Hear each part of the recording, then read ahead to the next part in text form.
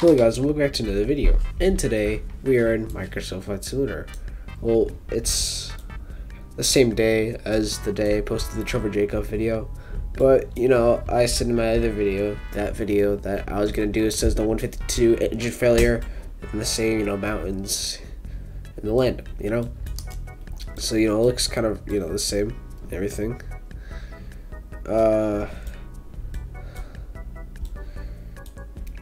Hold on. I'm gonna go distant. Yeah, that's a really bad angle. There you go. That's the angle we need. That's proper angle. There you go. So now we have the the aircraft turning at a good angle. We are able to fly now. All right, and have the most important part, the engine failure of the video. All right. So I just mess with the trim and everything. There you go. And we're good. Turning off the aircraft. Now, alright, aircraft is turned off. We have an engine failure. So the first things you need to do is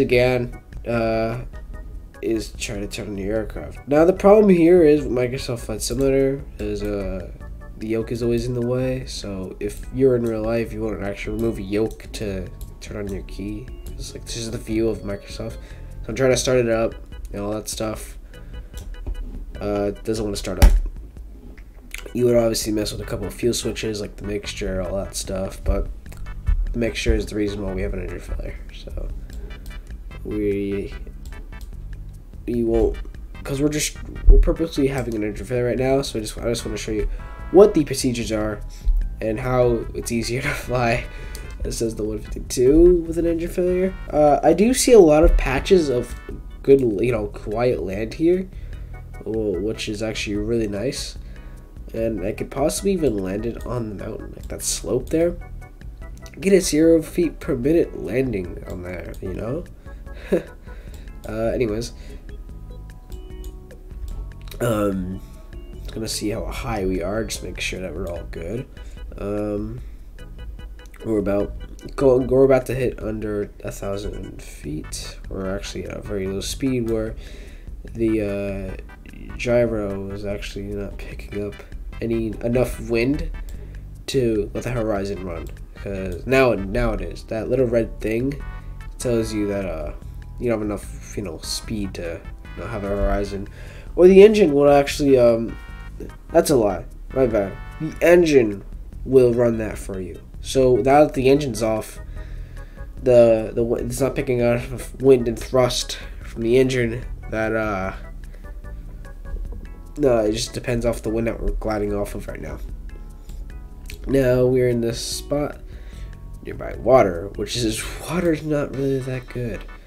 We can land on this mountain here, or we can land in the water, which I've tried that before. I tried landing in the water in Microsoft Flight Simulator. It doesn't end out too well. Note to self. So our speed, about 60 knots. Great. Good. We got 60 knots. Beautiful. Now 60 knots is a very good speed for this aircraft, especially when you have an engine failure. You probably want to maintain it there, because it's a small aircraft. It doesn't need much weight, depending on your passengers too, and how much weight you got back in the cargo section right there. It can really depend on your speed and glide. Let's hope you're very lightweight when this happens and not heavy. We are at 60 knots, still maintaining that speed. We're about to hit this little slope. Why is Microsoft Flight Simulator scenery so weird? Hit those trees. I was gonna land on that empty patch, but I have too much speed. So 16. Alright, here comes a landing, I think. I'm gonna put some flaps now. Are we over the river? Oh. Stall warning. I hate the stall warning. It's scary. Alright. Here comes a very weird, very dangerous landing, actually. This is actually very, very dangerous indeed. something you would never do. You shouldn't do ever. But this is really your life on the line. Alright, landed. Landed again. We got the brakes. Brakes.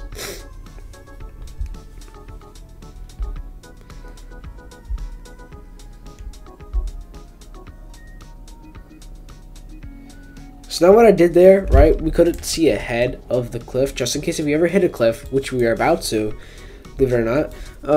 I turn our pedals here, like on a rudder and everything like that. So obviously we have 2 pedals down here, you know, left, right, all that fun stuff, and that helps you move your nose landing gear, right? And I did that just in case of a cliff like that we're about to hit there. So good thing I did that, otherwise we probably would have been flying off the ground again. With flaps out, would have slowed us down quickly. This is why you never want to use your flaps in an engine failure before you come in for a landing, because you need that speed. But if you really can't maintain that speed, and you can't go, you know, lower, put down those flaps, because that's going to help you keep glide.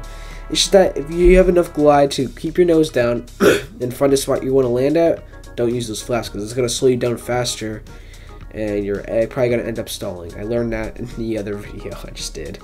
I used my flaps too early, and the next thing I found out was just I stalled out and was about to hit the ground. So that was never good. But yeah, we landed safely, and the Cessna 152 can see another day, or probably with some maintenance on the landing gear. But hey, it's better than having a full-on broken plane like Trevor Jacob. So yeah, make sure to like and subscribe, and I'll see you in the next one. Bye.